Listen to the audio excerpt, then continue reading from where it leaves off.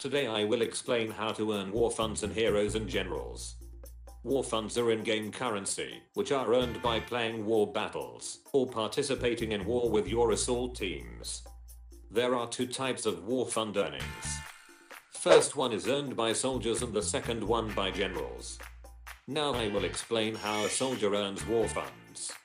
A soldier earns war funds by playing a war battle, and by performing some specific actions in the game. These specific actions include capturing and neutralizing objectives, which gives you war funds, between 120 and 180 for each capturing and neutralizing an objective. Raiding and defending objective kills also gives you 20 war funds for each kill. Winning a war battle gives 150 war funds. And if you have veteran membership, then you will get 75% more war funds. Killing enemy infantry outside objectives will not give you any war funds. Destroying enemy vehicles and giving squad orders. Let it be any actions apart from mentioned above, you will not earn war funds for anything. Only soldiers in this game can create or earn war funds. I know you are thinking about generals. What about them, right? Generals don't earn or create war funds. For generals, war funds are finite in numbers.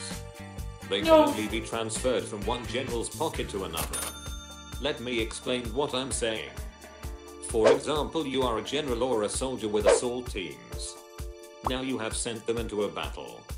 Your AT now is being used in that battle. So when a player is using your AT's resources and gets some kills and destroys enemy vehicles, let's say that player got one infantry kill and destroyed one jeep in the whole match using your resources.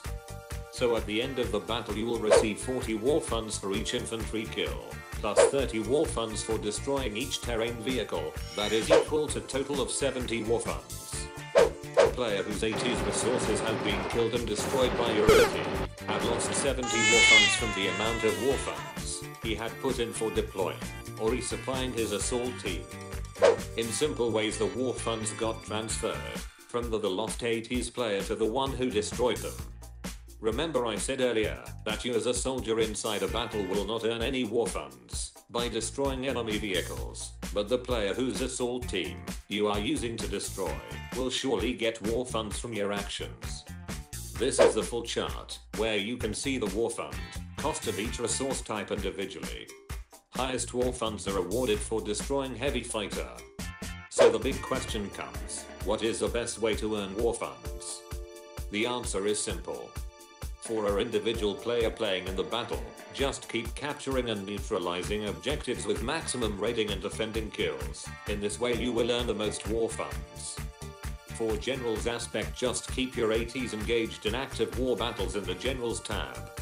There is a small secret for you guys to earn maximum war funds. Imagine if you join exactly the same battle in which you have your own assault team. Just do it. Hope I made you understand how war funds work in heroes and generals. If you guys have any questions, feel free to ask in the comment box. That's all for today. Subscribe for more heroes and generals videos. Thanks for watching.